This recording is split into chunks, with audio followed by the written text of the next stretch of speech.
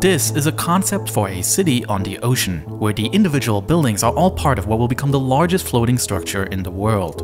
And it's called Oxagon. On the land section of it, there will be a huge container port which can be accessed through the waterway, while the city on the ocean should house industry, factories, and living space. However, many things simply don't add up. Apart from an interesting shape when viewed from space, the layout provides no actual benefits.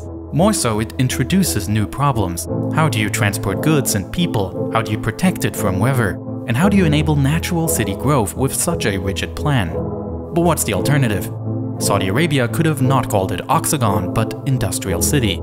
They could have acknowledged that realistically it'll end up looking like any other industry hub. But none of that would have gotten nearly the same amount of attention, which is why it's important to remember that this is a PR exercise. The point of a design proposal at this stage is not to be good city planning, but to create as much engagement as possible, which is why